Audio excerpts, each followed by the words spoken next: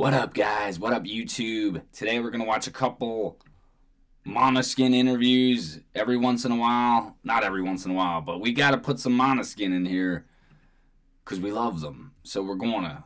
Alright, so we're just going to watch a bunch of Måneskin interviews, and that's what we're doing. Welcome to the channel. I love you. If you're new here, please subscribe. If you don't want to, then that's cool too. But let's listen to these interviews. This is Måneskin. The first one is Måneskin's interview after the first iHeartRadio performance. Let's hear it.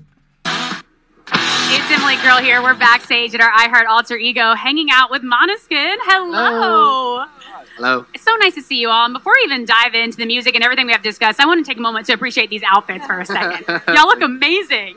Thank you. Tell us a little bit about the inspiration behind these tonight. We work with Gucci as we always do, and we created this outfit in featuring with them. And we had, as always, a lot of fun experimenting and trying new stuff like this.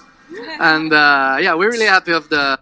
It would be hard for me to work with any Gucci or that, because I'd be like, bro, I can't wear that. I don't look good in that. I just wouldn't feel comfortable wearing Liberace type outfits. But you know, I'd be like, can I get some jeans and a t-shirt maybe? I don't want to dress like Liberace, but they could pull it off. They look good in damn near anything. I don't know. They got that swagger. Some people could wear whatever and they look good. I'm not one of them. Oh, we came out. I want to borrow those boots next time, okay? Yeah. Me too. Yeah. Now, what's special is, again, we're backstage, and I actually got a chance when I was walking around to hear you all doing your sound check. Yeah. You sound amazing, and again, how fun is it for you to see the audience, see those seats, know they're going to be filled with your fans? Does it ever get old? No, never. It's amazing, especially like playing in huge events like this with other amazing artists. It's really like a big opportunity for us every time we enjoy it fully. What's so cool about this show, again, a show like Alter Ego, is a show of headliners, right? So again, so many Coldplay, Kings of Leon, Imagine Dragons. Why do I hate Coldplay? I used to like them, and now I hate them. I cannot stand Coldplay. I'm sorry. I love Kings of Leon, their second CD, Only by the Night, or whatever it's called. Who else did she name? She named someone else. And so many Coldplay, Kings of Leon, Imagine Dragons. Who do you get most? Imagine Dragons, I don't like them either. Maybe I'm too old. I don't know. Kings of Leon, good. Coldplay, they're okay. They get on my nerves. I like Måneskin better than all of them. I do like that Coldplay song, Yellow, though. Excited to maybe see play and also meet. Me, Willow. Me, Coldplay. Yeah, there's a lot. Willow, Kings of Leon, and... Thank you, Damiano. Kings of Leon. Yeah, I think all of them. But they were pilots. Really curious. Oh, yeah. And one thing I also love, too, I've done this just for my socials, is you have such an intense fan base. They love you all. You can't deny it. Måneskin has a hardcore fan base. They go hard. Some of the most passionate fans I've seen. You can't deny it. It's true. Playing your shows, what's been the wildest fan moment at a show for you? In a show? I don't know. In a show, yeah. Maybe like the last song we play, we always get all the people on stage. And it's very fun and wild every time. Wait, so you bring the fans up on stage with you? Yeah. And what? And security is like, no, don't do it. And we're like, come on. Again, we're so excited about the music you have coming out. What else can we expect from Måneskin and look forward to? We're working on a lot of stuff, new music, and yeah, basically new music and all that concerns, so videos. It felt like he was going to say we're working on a new album, but he didn't want to fully say it. So he said we're working on new songs. They're working on a new album. I think everybody knows that by now. But yeah, we're working a lot. Yeah, for you, what is the most exciting, all of you, what's the most exciting part of the process? Is it the performing, the songwriting, the fashion? Do you each have a sort of lane you gravitate towards?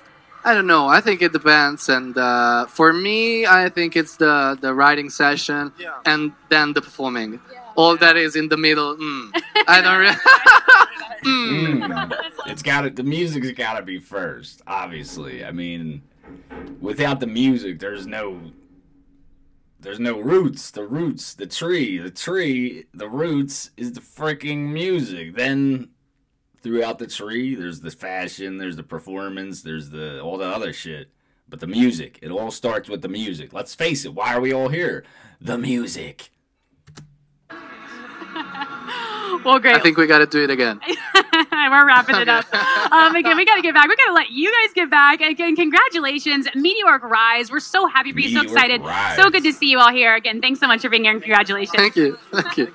We'll toss it back to you guys. All right, let's go to another interview.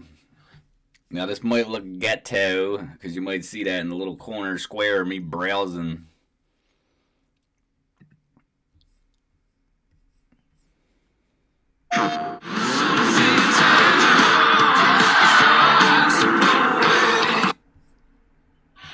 Alright, now we got Måneskin on competing with ABBA and Eurovision Advice British Awards 2022, bruh. Good evening.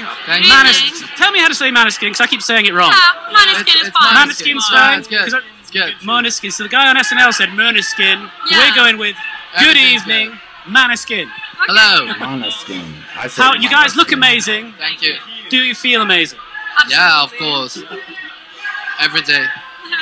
Two huge nominees, two huge nominations. How does it feel? And what do you make of your competition?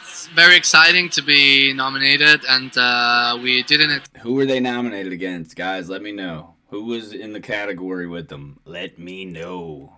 And did they win? expect it, actually.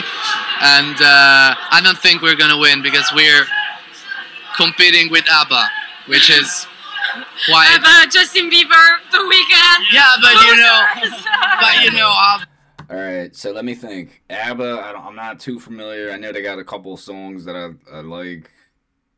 I'm not a huge fan. I know more Måneskin than ABBA. The Weeknd I do like. It's a weird thing to compare them. It's like comparing Metallica to Britney Spears, or all right, that's a bad comparison. It's like comparing Metallica to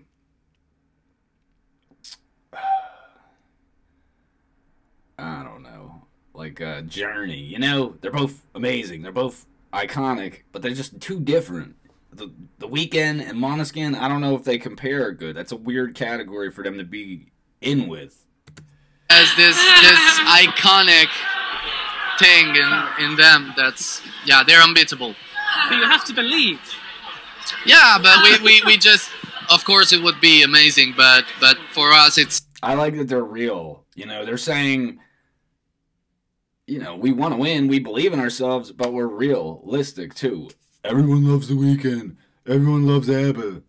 We're like the new kids on the block, but they do have a good chance. They do have a good chance. You know, they would get my vote probably. I do like The Weeknd though. I can't lie. It's just the comparison's too weird. I wouldn't even know how to vote. Like, what am I voting on? Their genres like way different. Already a huge achievement to be nominated. Absolutely. Well, you guys play like the best band in the world, so maybe tonight's the night you become the best band in the world. Amazing. After tonight, I mean, anyone else in the room you're really looking forward to catching up with tonight? There's a lot, like Ed Sheeran, which is a good party animal. Ed Sheeran could drink, and I like him. I like his album Divide. It's really good. He's starting to get a little played out. You know, I feel like he's starting to make the same kind of music over and over again, but he does have extreme amounts of talent. I watched a documentary on him. He could write a hit song in like 5 minutes. Ed Sheeran is super talented. And yeah, he can drink too. He's a drinker, man. He's Irish. He doesn't get drunk. I had a party with him, so it's Nice. it's a good guy. Did you chase an Ed Sheeran collaboration, maybe? Who knows? Big numbers. Well, where'd you go after collaborating with Iggy Pop? It was so sick. That's good. Very cool. Very good. Can I just say that collaboration, and I could see it in their faces, Iggy Pop, I don't want to disrespect the OGs, but he sounded like shit on that song. He sounded like shit. What's he like? He's Crazy. Yeah. Just how you would picture Iggy Pop. Yeah. Exactly how would you think about it? Yeah. Amazing. Any guests on the next record? You guys are working on a new album right now, right? Yeah. What can you tell us about the vibe of the next record? Sorry? If I could pick any collaborations, I would love to see the singer from Shinedown. I know this isn't going to happen. I'm just, you know, for fun. We'd like to see the singer from Shinedown, the singer from Blue October. I would love to see Yellow Wolf on a Måneskin album. Who else? I don't know. I don't really care too much about collaborations, but David Draymond from Disturbed, maybe that would be cool. I don't know. There's a lot. What can you guys tell us about the vibe and feel of the new album? Well, we would just want to like let the music lead us. We don't want to make that or that or that. We just want to write new music and see how it goes. Yes. When do you think we can hear it? As a musician, that is so true. When we go to make music, we don't aim to create anything. We're not like, okay, we're going to do this. Sometimes there might be a direction, like let's try to make it heavier or darker or something, but usually it's just whatever comes out of you. You know, it's natural. If you're forcing something, that's weird. Let it be natural. Unless you have a vision that you want to achieve, most times it is whatever comes out of you. You know, it's got to be natural. That's what he's saying when he says we let it lead us. Let the music lead you. Nobody knows it. Amazing. And what are you guys going to do? Hold on. I'll be right there, Amelia. Okay. All right, bye. Bye.